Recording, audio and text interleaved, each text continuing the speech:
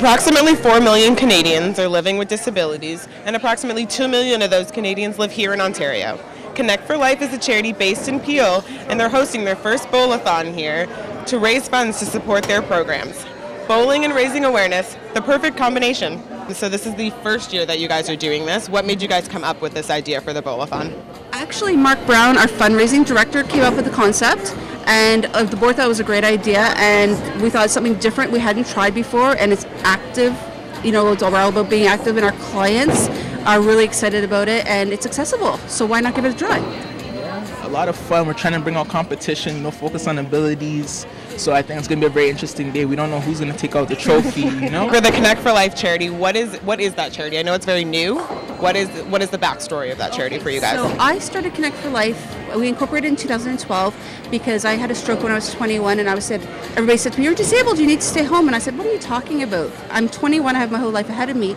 I can't let my disability get in the way." My passion is education and training because I'm a teacher. I'm the first legally blind teacher to graduate in Ontario, and that's a huge thing for me. And I think everybody has the right to education and training to explore their abilities and the possibilities. Participants were more than happy to come out and take part and show their support.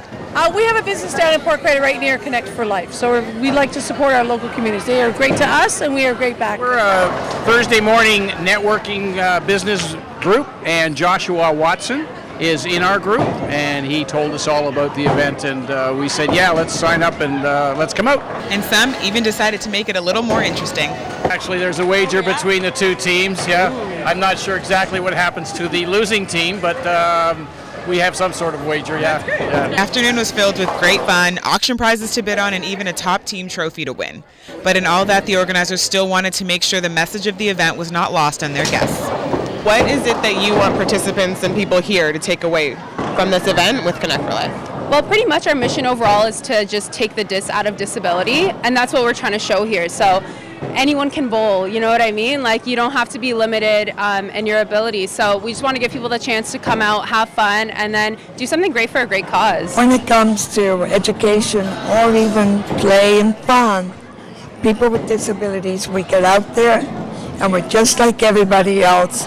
We want to raise a little hell, have some fun, and be part of all the little things that go on in our community. Connect for Life, how is it that people can learn more about you guys and get more in touch with you guys?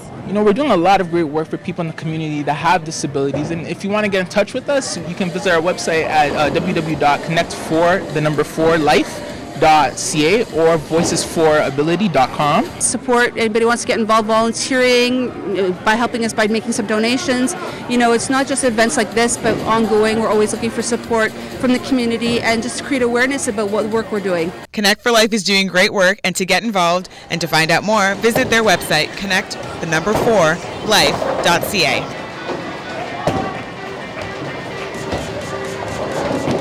In Mississauga, Akila Prendes, Rogers TV.